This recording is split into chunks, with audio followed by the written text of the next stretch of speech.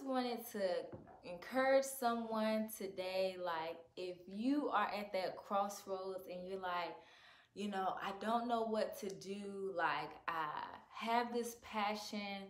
I wanna fulfill my passion, but at the same time, like, I need to be able to, eat and have my basic needs met on the day. What's going on, y'all? It's your girl Tricaria, aka Empress T. Welcome back to another video. If you have not done so already, make sure you go ahead, like, comment, share, and subscribe. Hit that notification bell. We're gonna be coming out with some new content. I've been really doing a lot of reflection on decisions, right?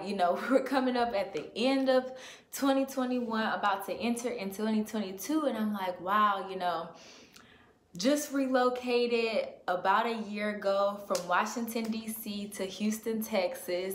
And, as I, grow my channel, giving you all tips on how to travel, I've really been starting to think about, what is my foundation? Like, what foundation have I built?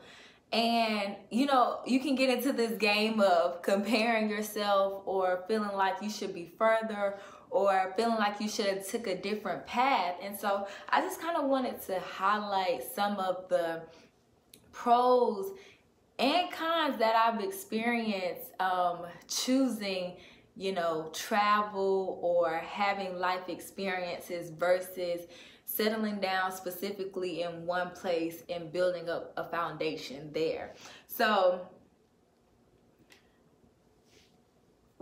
token number one, you get to have your eyes open. Like, the world is so vast, the world is so beautiful. Yes, we say, like, yeah, the world is small, but there is so much that has yet to be discovered, and so much that we aren't accustomed to. So that's definitely one of the pros and one of the perks of traveling and going out and living life in the aspect of getting different experiences from different places.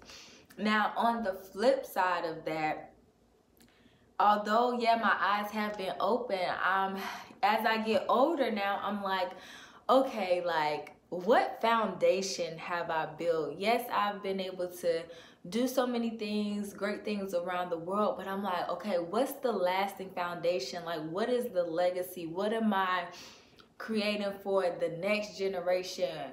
What is going to be sustainable? And experiences, while experiences are beautiful, is what am I leaving? What am I leading? What am I leaving and what am I leading? That's a good one. What are you leaving and what are you leading? What are you leaving behind for the next generation to take up? And then what are you leading in your life?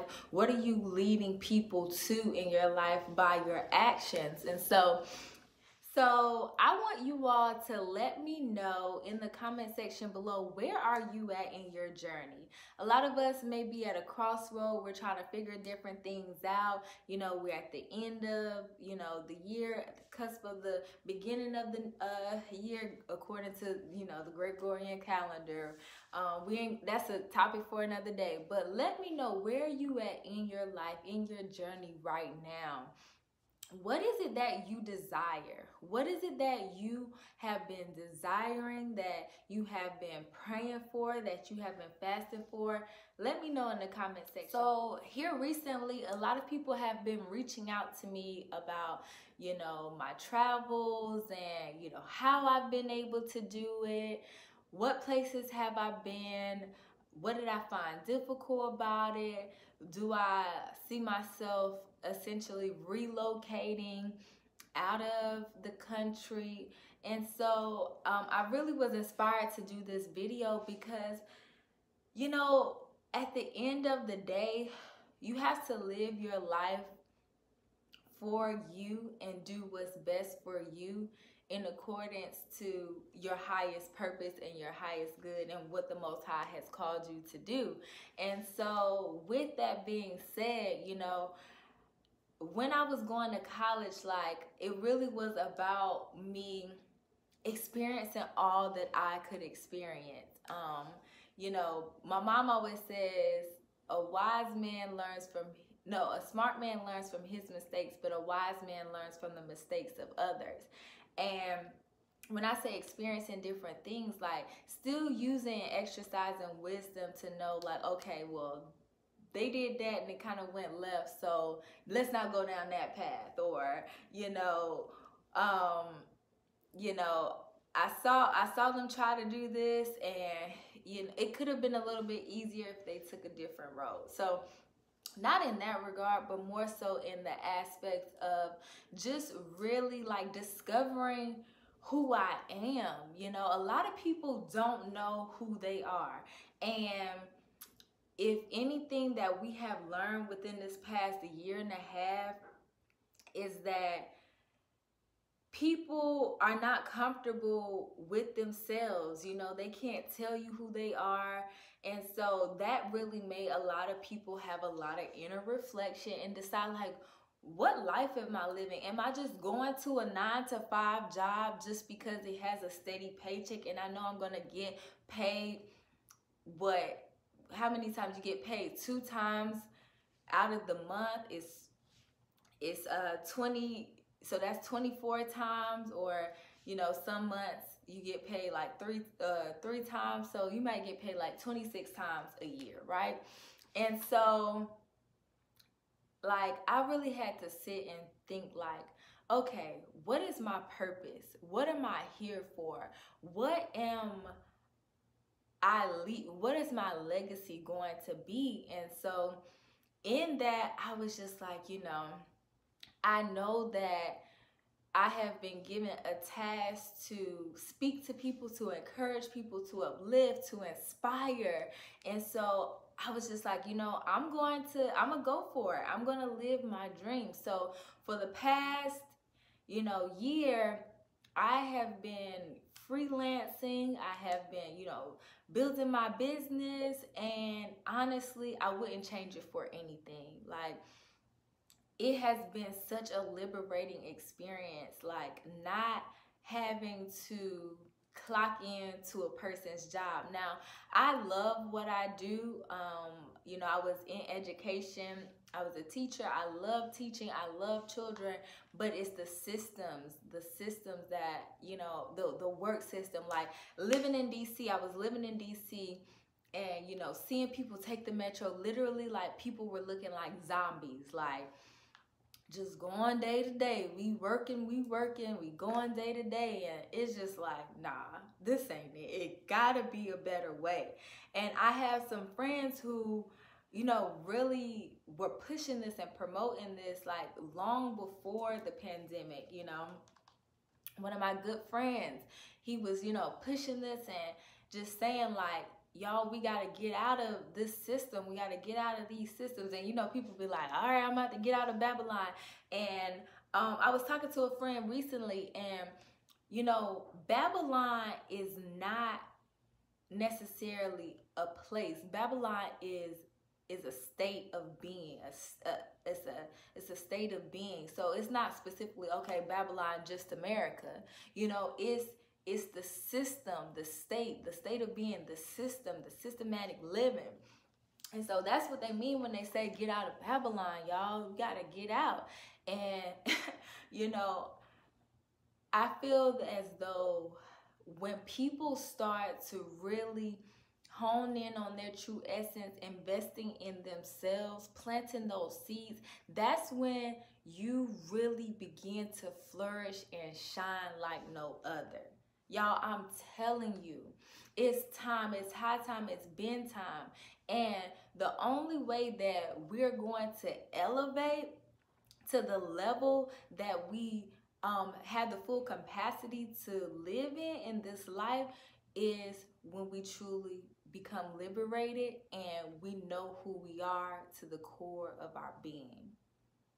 On the flip side of that, like, some pros of, choosing a specific location where you kind of like have nestled in. Like, say for instance, I was in DC for 8 years. If I had stayed in DC, like, I could by now, you know, be on the way to at least, you know, owning my own property, or, you know, having some type of establishment, or, you know, building up there, you know, really honing in, you know, settling down, finding a mate. All of these things could be happening, but I decided to choose a different route, or a different route. And, you know, that ownership piece is something that's very important to me as well. You know, owning land, you know, owning your own business. That ownership piece is so, so vital.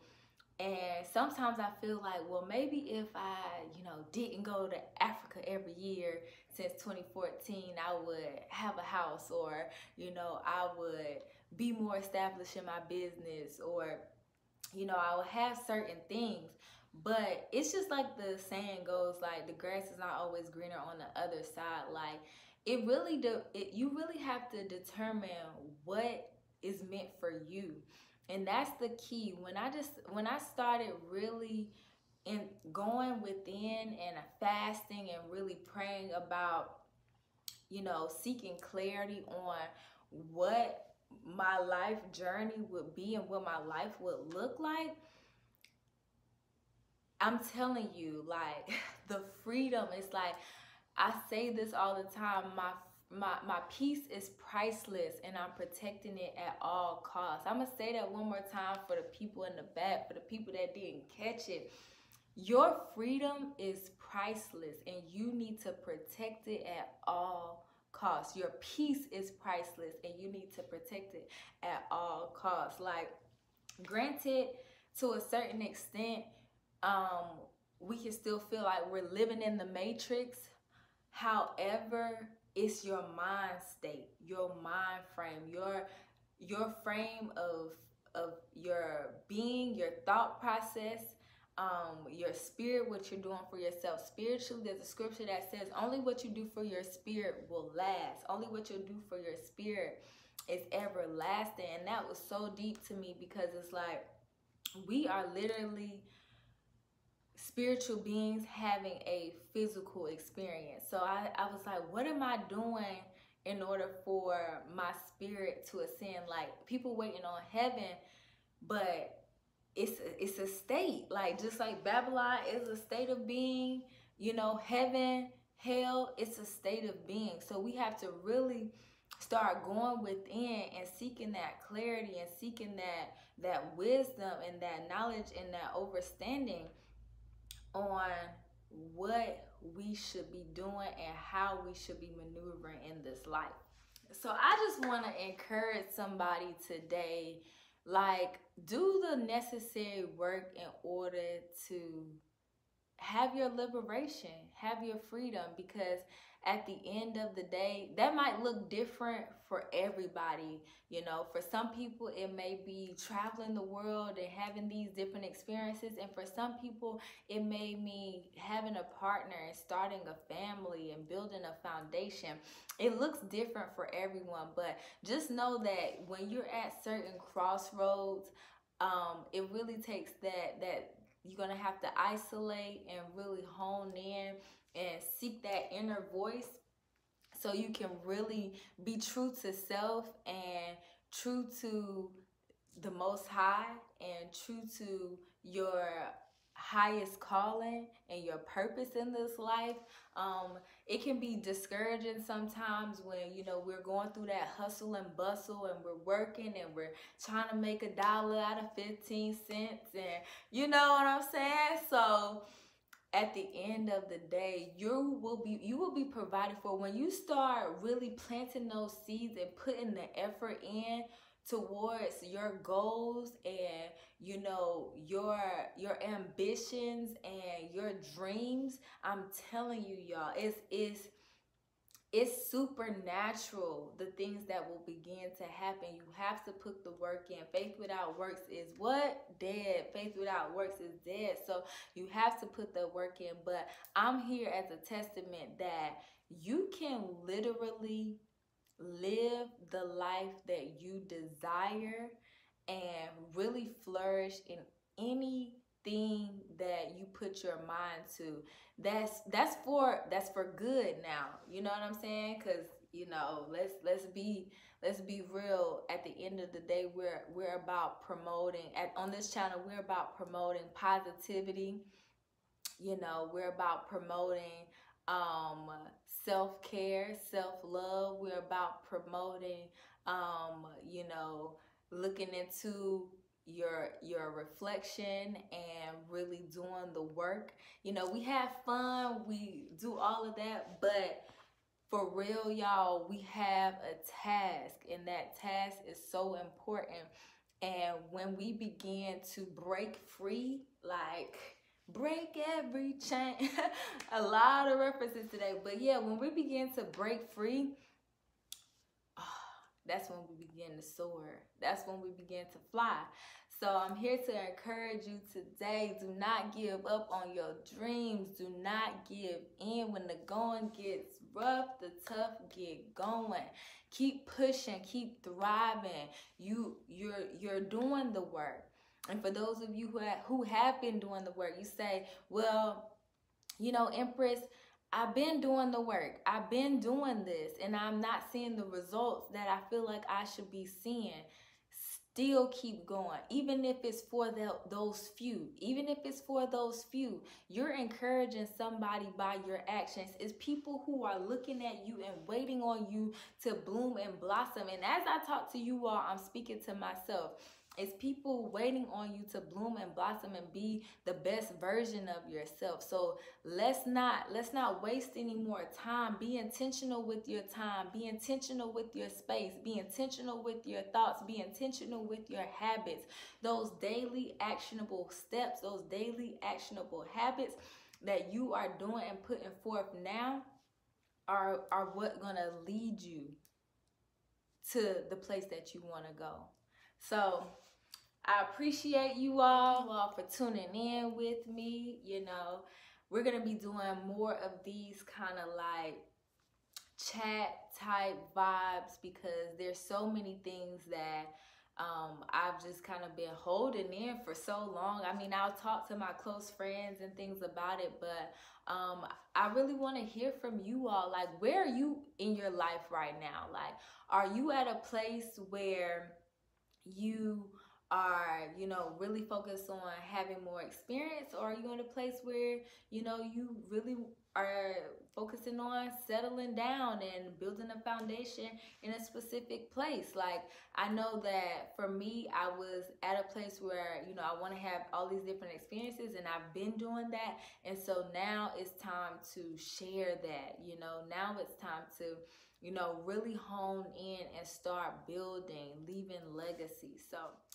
So I appreciate you all. Thank you. Make sure you go ahead, like, share, comment, and subscribe. Hit that notification bell. Thank you all for everyone who has been rocking with me. I appreciate you all. Until next time, this your girl Tricurious signing off. Peace.